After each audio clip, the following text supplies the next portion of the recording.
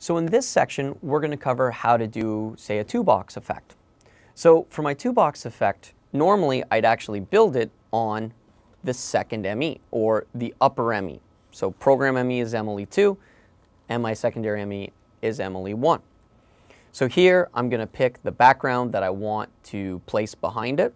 So while I'm building it, I'll put it on program.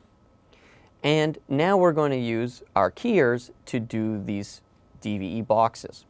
Normally I'll select preset pattern because it'll automatically assign that DVE box for me. I can then assign the camera, which I want inside of the box, and now using the joystick I can squeeze it back and position my box anywhere I like.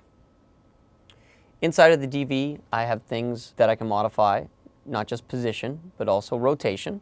So if I select rotation in the menu, now I can tilt the box.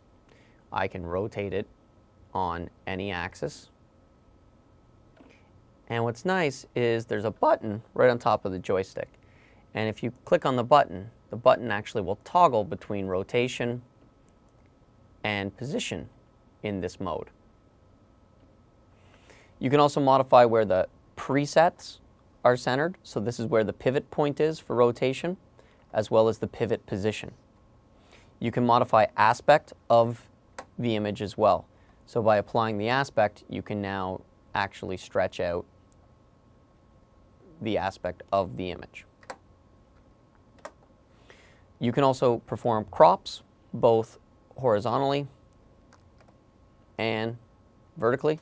All edges are independent of one another. You can apply independent transparency, as well as you can freeze the video frame if you wish. But going back to the basics, if I click on a knob, it will reset those parameters. Or I can hold down overall position and hit clear. Rotation and hit clear.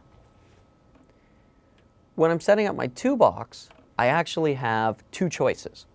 I could perform the two boxes in two separate keyers. Now a lot of people like to do this because it makes it very easy to distinguish between each source. So I would select my second box, and I could begin the process again of doing the same thing, selecting preset pattern, which will automatically turn on the fly key, and then selecting my source and positioning it.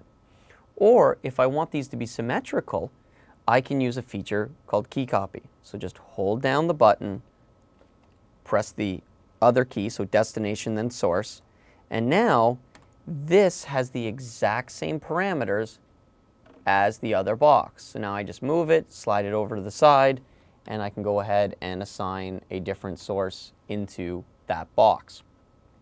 Now that I've set up my two box and I have the effect the way I want it, I would store this to a memory, thus allowing me to recall it at any time. So I can do up to a 4 box.